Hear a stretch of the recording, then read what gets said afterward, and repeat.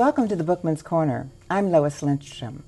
The book we will feature today is a thriller that dares you to put it down. Overwatch by Matthew Betley is a novel with incredible action, passion, and friendship in an era where terrorism seems part of everyday life. Welcome to our show, Matthew Betley. Thanks, Lois. It's my pleasure to be here. As one reviewer wrote, your book, Overwatch, has so much action, you scarcely believe that the entire story takes place over a scant 3 days in October of 2008. It begins when retired Marine Captain Logan West wakes up from the depths of an alcoholic blackout, and he's very surprised to find an assassin waiting for him in the basement of his Annapolis, Maryland home. But rather than wanting to kill him, the assassin wants information that he believes that only Logan West has. Then the action takes us to the isolated wilderness of Helena, Montana, to a drug cartel's fortress in Mexico, to the Haditha Dam in Iraq, and it's a win-at-all-cost mission to stop a revenge-seeking madman from drawing the United States into what could turn out to be another world war. Overwatch is a terrific, fast-paced debut novel. Our guest author, Matt Betley, spent 10 years as a U.S. Marine officer and was trained as a scout sniper, platoon commander, infantry officer, and general intelligence officer. And so, Matthew, what inspired you to become a writer, especially in the thriller genre? Well, so these are the kinds of books that I grew up reading. Tom Clancy, Robert Ludlum. There was an author named Eric Van Lustbader that I used to read. And in 2009, like my protagonist, it's also important to note that I'm a recovering alcoholic. Mm-hmm. And when I was sober for about 6 months in 2009, my wife and I were on vacation, and I was reading this bestseller that had been referred by Stephen King in an Entertainment Weekly issue, and I was bored out of my mind. And I was on vacation, and I literally just turned to my wife and said, I can't believe this is a bestseller. I could write a better book than this. I obsessed about it for more than a year. And what year was this that you were on the vacation? It was 2009. Okay. And so about a year later, my daughter was 3 months old, and after obsessing about it, I finally just sat down and I told my wife, okay, here's my 5-year plan. She looked at me and said, hon, that's great, however, you're not quitting your day job. That's right, that's right. How did you start off writing? Did you have an outline? Did you really think about all your experiences in Iraq? How did you begin? So for me, it was first, the most important thing was that I wanted to write something, like I said, that I would want to read, but I wanted to write the biggest, fastest, action-packed roller coaster ride that I could create. It is. But I also wanted it to be, I wanted it to have some very serious authenticity. So what I did was I decided to write what I knew. When I was a junior officer, I had all this tactical training. And then once you get promoted, you start holding staff positions. I had been to Fallujah before the surge. I had been in Africa after 9/11. So I wanted to create a story that had real places, real units, real weapons, but a completely fictitious plot. Okay. And I just wanted that to be something that would grip the reader from page one and not let go until it was over. It does, it does. Now, I know that Simon & Schuster are very involved with this book, but it's also an Emily Bessler book. What is an Emily Bessler book? So the way it works is Simon & Schuster is like the umbrella corporation, and then there are divisions, and Atria is one of the divisions, and then Emily Bessler Books is headed by Emily Bessler herself, is the imprint in Atria. And Emily Bessler Books is probably the best premiere house that I could have landed at for the thriller genre. It's created greats like Vince Flynn, Brad Thor. It has the fiction of, I think, Glenn Beck, Jodi Picoult, John Connolly. I mean, the list could go on. But they're all extremely successful authors. And I'm somewhat humbled and intimidated to be amongst their company, especially as a debut author. Exactly. Well, then how did you find an agent, and how long did it take you? I mean, after you finished your first draft or edited maybe to the second draft, what happened? Well, as scary as taking incoming rocket or mortar fire can be, I will honestly say that getting the book published is almost as stressful. Not quite, but almost. It was a roller coaster ride, literally, where I wrote the first draft over a period of 18 months and 8 days. I received constructive criticism from another best-selling author named Chris Reich that somebody put me in touch with. Okay. And his feedback, I'll remember it to this day. He also actually interviewed me for an online article. And now but it was, you got a lot of talent, but you got to be disciplined about the way you write. I was like, okay, take that on. You got to have thick skin. But after 18 months, 8 days of writing it, 6 months of editing, then I started to look for an agent. Yes. At the time, every year there's a guy named Jeff Herman who puts out this book called Jeff Herman's Guide to Publishers, Agents, and Editors. Sure. I used the 2012 edition. There were 92 commercial fiction agencies. Each one has separate requirements. Some want... And they're located all over the country. Yeah. Some want you to submit 5 pages. Some want 10 pages. They want you to do it online. They want you to send it in hard copy. So that took another 6 months, and then it was, okay, get ready for the rejections. No, no, no, no, no. It's like, oh my goodness, is this ever going to end? And then finally it was number 83 that said, we love this, we want this. They signed me, and then it was another 14 months before we actually had a deal with Simon & Schuster. And the deal was actually done in June of 2014, yet the book just came out this past Tuesday. Whoa. So it's been 21 months since I had the initial deal. So it's really exciting, really exciting. Now, you are also doing all kinds of media interviews, aren't you? I mean, you're going around the country promoting this book. I am. It's actually been a bit of a whirlwind. I started this week by being interviewed on AM radio station 1430 in Annapolis. Sure. I was on the Channel 9 CBS morning show Great Day Washington. I think it was Wednesday. I had a Baltimore ABC news crew at my house Thursday morning. That's for a story that's going to run later this week.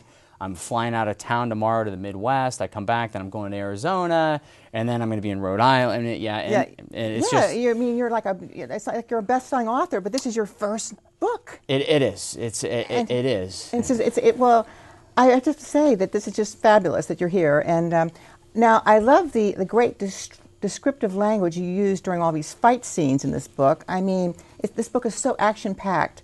I mean, what job does your book's protagonist, Logan West, have? Is Logan West you in the Marines? I mean, he's such a dynamic... Well, so what I would say is Logan West is, as we find Logan West, he's a very troubled guy. Yes. He has received an inheritance from when his parents died, so he's not working when we find him. He's just wallowing in self-pity because of the events that occurred to him in 2004 in Fallujah. And I tell that origin story over 3 parts throughout the book as well, which explains why he is the way he is when we find him. And he's drinking too much. He's a blackout drunk. Now, as a recovering alcoholic, I've been there, done that. So it was very easy to write because that's how I felt when I'd wake up.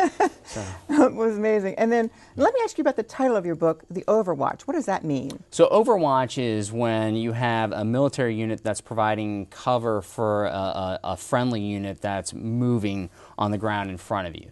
Either with sniper support or indirect fire or some kind of military support. So it's an overview of what's really happening. Now, what I would say is that it's also a metaphor for what Logan's being asked to do, which is kind of be in Overwatch of the whole country as a result of this threat. Yes, yes. And now, how much of your novel, Overwatch, stems from your personal experiences in the Marine Corps, you think? Well, what I would say is that the places are real, the units are real, the time frame is real as well. I was in Camp Fallujah before the surge. In those years, when you were there, were 2007? 2006 to 2007. Okay. I actually got out of country the week before the surge started. Well, how did you feel about Iraq when you arrived there? It was actually very interesting because I had all this tactical training, and for that brief period, I was privileged to command a scout sniper unit. I used to shoot a lot as a second lieutenant. I had been through a pistol and rifle coaches course and a bunch of other marksmanship tactical training. And so when I got to Iraq in 2006, and by then I was a captain, and I was in there. I was deployed as what's called an assistant operations officer, kind of a planner. And so I was looking to say, okay, I'm real excited to get here. Well, as soon as we got there in 2006, it was as bad as it was in El Anbar province at any time. The camp started taking incoming on a regular basis, a couple times a week. And you were losing colleagues, right? You were losing. So I lost friends in other parts of Iraq. However, Marines on Camp Fallujah were killed when they'd go out in the wire conducting operations. There was a female Marine major that I knew. I wasn't close to, but I had seen her and talked to her on several occasions, named Megan McClung, who was this unbelievably impressive young woman who was killed in Ramadi when I was there. And yeah, I mean, it's war, and if you left the wire, and as in left Camp Fallujah, you know, it was just all bets were off. Ooh, And even then, by October, because I got there in July or August, by October, even just being on Camp Fallujah itself was dangerous, very dangerous. Yeah. Yep. Ooh. Well, I read that American Sniper helps to make Iraq war stories hot again. I mean, do you agree? Do you think that that is a... I think so. You know, it was a fantastic movie. You know, we have a very patriotic country that supports our troops. Great. And he did a fantastic job with bringing that story, you know, Clint Eastwood did, with bringing Chris Kyle's story to film. Your book covers a lot of places around the globe. I mean, I'd like for you to tell our viewers where the action takes place in your book, because you take it, you know, to Montana, to Mexico, to... So why these places? So for me, I wanted to start the action in a very intimate way, which is why we have the scene with Logan's estranged wife, Sarah, in rural Maryland. So I started it in Logan's basement. Then it goes to, you know, Sarah's house, which was the home that they lived in together before he moved out because of his drinking. Then I went to where we find Gunnery Sergeant John Quick, who's living in seclusion and retirement in Helena, Montana, in a house he built on a lake. And from there, the settings kind of build in scope and scale, as well as the action sequences. It does. And you know, from there we go to the Alamo in San Antonio, a drug cartel, a fictitious drug cartel that I created in north of Mexico. But you know, but your descriptive language, you feel like you're right there. You cover it. I mean, you absolutely see the buildings. Well, so what's amazing is some of these places I've been to, and the ones that I haven't been to, you can find a lot online. Online. There are actually videos posted on YouTube that people took inside some of the buildings at the Alamo where you're not supposed to take video. Oh, wow. And so it's amazing the walkthroughs you can get just by watching somebody's tourist or vacation video. Yeah. Well, Matt, where did you grow up and where did you attend college? So I was born in New Jersey, which is why I'm a Yankees fan, and then my family moved when I was 6 and a half to Cincinnati, which is why I'm a diehard Cincinnati Bengals fan, but that's a whole sad subject. And then I actually went to, so I grew up in Cincinnati. I went to a Jesuit high school there called St. Xavier, and then I went to Miami University in Oxford, Ohio. Okay, very good school.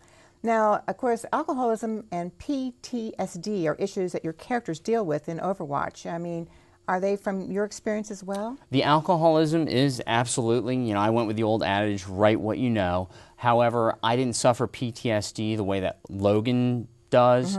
I will say that when I got back from Iraq, and a lot of guys that I know who got back from Iraq, kind of jumpy for the first like 3-6 months or so, but I didn't have flashbacks or anything like that, even when we were taking incoming fire. Ooh. Well, you know, one reviewer wrote your novel is a great blend of creative fictional story and a present-day geopolitical post-Iraq context. I mean, have you been to Iraq since you left? I have not. I left the country in 2007. The drawdown began in 2008, and I have not been back. Okay. And now, what have you learned about writing that you didn't know before? Well, that's a great question, because I didn't know anything before about writing. In fact, you did not major that in college. I have no creative writing degree. I have no English literature degree. I have no formal training whatsoever. I literally sat down and just started typing away. And for me, my creative process, I'm a very visual guy. So I sit down to my computer, I'll put on my headset, and I will play musical scores composed by some of the great movie composers like Hans Zimmer, John Williams, people like that. And then I just start typing. And what I actually do is I kind of go into the zone and I see the action playing out in my mind, and I hear the dialogue and feel it, and I feel like I'm just transcribing. Wow. I don't outline beforehand. I don't have a lot of notes. I just go. I know where I want to go, and I go. And you know what story you want to tell. That's right. Well, what kind of? I mean, I was just like, there's so much equipment in this book about, you know, with different weapons. I mean, what kind of knife proved that Logan West's attacker was a professional killer? I mean, what was the scoop behind this knife that, you know, that So there's a lot of special forces or special ops knives out there, especially if you have what's called like a Tonto blade that has like a defined edge on or an angled edge on the back. I just did a lot of research and looked and thought, hey, that looks cool. Why don't maybe he'll have that? But I also have deployed around guys who carry different kinds of knives as well. Okay, so you know a lot of knives then, right? Well, it's kind of funny. When I was at the infantry officer school, I think we did a bunch of combat knife training, and this is, again, in a much younger life. But, yeah, I've carried knives before.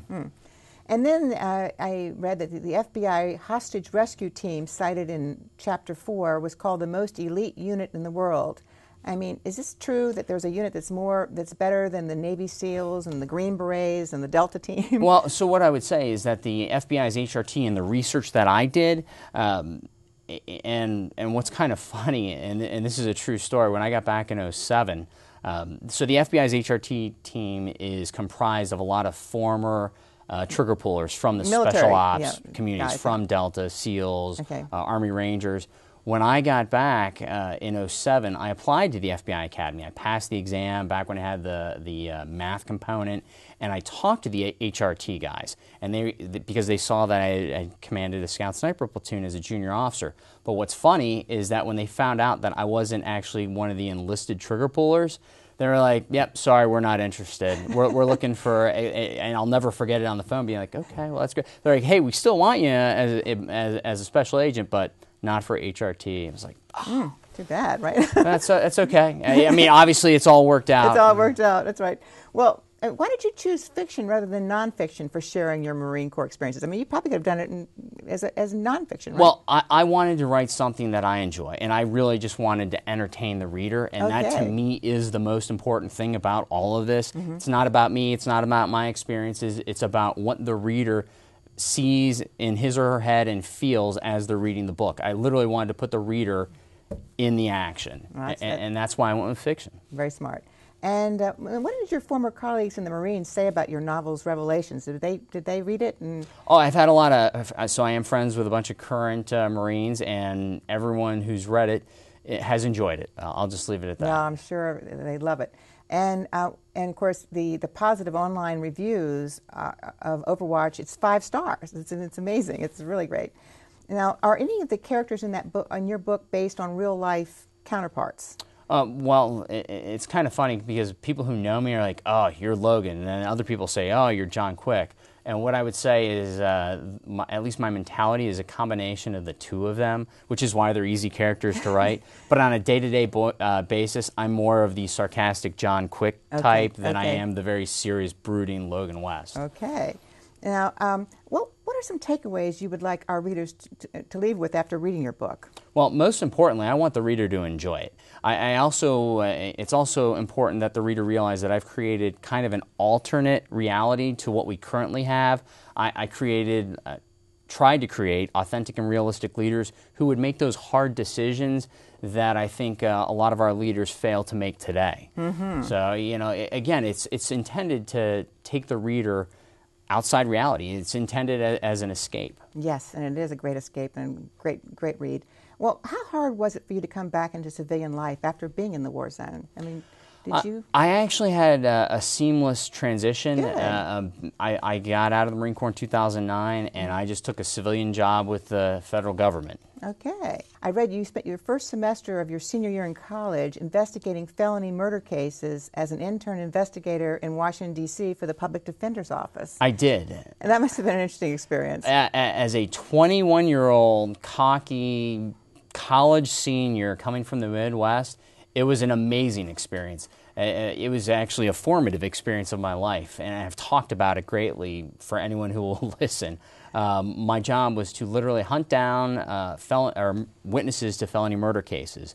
I worked for a couple of attorneys, one who had clerked for Thurgood Marshall. Whoa. I was privileged to meet Reuben Hurricane Carter and spend 2 hours with him in a conference room before I even knew who he was. Another book, right? Well, so what's funny is myself and another investigator were checking into the office, and he was sitting in this conference room, and we walked in there like, "Hey, do you need any help?" He said, "Oh, no, I'm just waiting for an attorney." Turns out the attorney he was waiting for was the one who had actually secured his release from prison. So he pulls out this book, says, "Hey, I'm this guy. They're supposed to be making a movie about me." He signs it for me. 5 years later in Cincinnati, I'm in a theater, and I see a preview for Hurricane with Denzel, and I'm like, I know that guy. I was there. And I went home and got the book. I was like, look. Yeah, and so it was an unbelievable experience. That's really cool, really cool. Your character, Juan Black, is feeling helpless because he knows the federal government can easily track people. I mean, is that widely known? Can the federal government really easily track people? So there's a lot of research online, and I'll just leave it at that. You know, everything that I used regarding how the government locates people with cell phones and things like that is stuff that I was able to find online. Okay. The horrors that many military men and women go through affect their marriage when they return from service. I mean, has that been your observation? Well, so for me personally, what I would say is that I'm sure my wife would probably say, yes, you were jumpy, yes, you know, you have a short temper. You know, yeah, I would say it probably does. I would say anytime somebody deploys to that kind of stressful environment, and it really was a pressure cooker when we were there, that, yeah, it can have a long-term effect. It can affect relationships. Sure, absolutely. Yeah. And because, I mean, the hero in your book has a broken marriage. So he does. Yeah. So, and it was interesting to read that the CIA agents have ridiculous cover names, even when it's unnecessary. Was that your experience also in Iraq? I will say that I have come across a few of those, but yes, it is kind of a known fact. So, huh. And it's always something ubiquitous, like Jim, John, Bob. Okay, got it. Very simple names, yes, yeah. And I was very impressed with the 2 helicopters in Chapter 36. I mean, can you tell our viewers how these helicopters were equipped? I mean, they have so much on them. Well, I believe those were the French helicopters yes. that the Mexican Special Forces were using in the cartel compound. I just did a lot of research on them. Now, the helicopters I've flown around in are like CH-53s that the Marine Corps flies in, but I wanted to find good military helicopters that had a lot of weapons on them, especially for that sequence. And you keep reading about all the weapons on this helicopter, and you think, my gosh. Oh, yes, it's amazing. But they fit on to a helicopter, yep. Yeah. And then in Chapter 39, the original plan was for Juan Black to travel through Mexico and arrive in Venezuela and then travel to Maracaibo, Venezuela, where he would get a bank account and a fake name. You know, Maracaibo I've been to Maracaibo, Venezuela, and I think it's a fantastic, interesting city. How did you find out about Maracaibo? I just researched it. I looked online for an interesting city and thought, how can I create some place where I think I'm going to be bringing some action from another book to, and that was what I came up with. Huh. I've never been there, so you got me beat on that one. Well, you got to go. And now, what are your plans for the future of Logan West? Which one reviewer described as a very likable, badass character. That's one way to put it. He's very likable. Well, I wanted all the characters to be relatable, first and foremost. But and they are. So this is an origin story, and my intent, and I already have the first 5 books of the series planned in my head. Book 2, called First Shot, is completely ready to go. It's in copy editing right now for March of 2017. It's a continuation. I introduced a couple of new characters, but it kind of it completely builds on this, especially the way this ends. Yes. And it doesn't end in a cliffhanger, but it obviously leaves it open for book 2 for the overall mythology of at least the first 5 books. So my goal was to make each one a self-contained story, but part of a larger picture. Well, I just thought, you know, there's so many magnificent chapters. I mean, Chapter 42 is magnificent. I mean, there was great dialogue, and of course the unfolding of the plot. I mean, can you give us a simple synopsis, or do you want to keep it secret? Of this book? Yeah. So what it is you know, Logan West wakes up from a blackout to have to kill a mercenary in his house in Annapolis. They're looking for a flag that he and his Force Recon platoon acquired in Iraq in 2004. And as a result of Logan's impulsive actions, it triggers a race for this artifact that goes across North America, Mexico, and Iraq. And like I mentioned earlier, I also tell a flashback sequence told in 3 parts of that ambush on Logan's Force Recon platoon at that insurgent compound from 2004. Right, which makes it so dynamic. And then it was also interesting reading your novel that there were ID cards provided to Iraqi contractors for access into the U.S. Marine camps. I mean, did this result in many battles because the IDs were in the hands of Iraqi insurgents? That I don't know, but I do know I use that bit of reality because anyone who was a contractor working on Camp Fallujah had an ID badge. You know, whether or not you were part of the security or the guys working in the barber shop or doing laundry, it just didn't matter. Everybody had an ID. And I made that piece up about the ID cards. So. Oh, you did? Okay. I mean, about, what was the question? Well, the question is, I mean, did this result in people getting false IDs? It probably happened. It wouldn't surprise me at all, or at least guys got IDs, altered them, and were able to come into the camps. So, yeah. I can't think of any concrete examples, but... So, yeah, so these contractors were kind of a little bit dangerous then, right? It just depended on who the contractors were. Okay, okay. Now, are you or your agent in discussion with producers in Hollywood for a movie based on this book? Well, I'm very fortunate in that I am represented by creative artists, by a great book-to-film agent named John Kassir, who also happened to be the guy who sold The Martian to Ridley Scott, as well as 13 Hours to Michael Bay.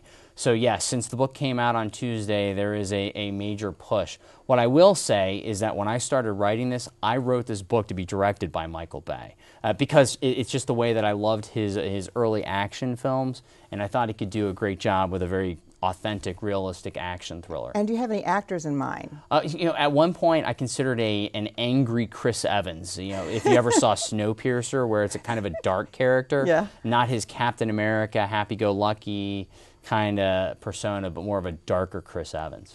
And the title of your next book is, and that's going to be coming. What is the synopsis of that? That's going to be. So First Shot takes place roughly two years after this. Okay. And it opens with a Russian special ops team conducting an attack in Alaska to acquire U.S. developmental technology.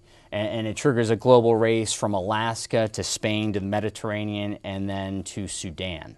And that book will be ready in... It'll be out in March of 2017. Wonderful, wonderful.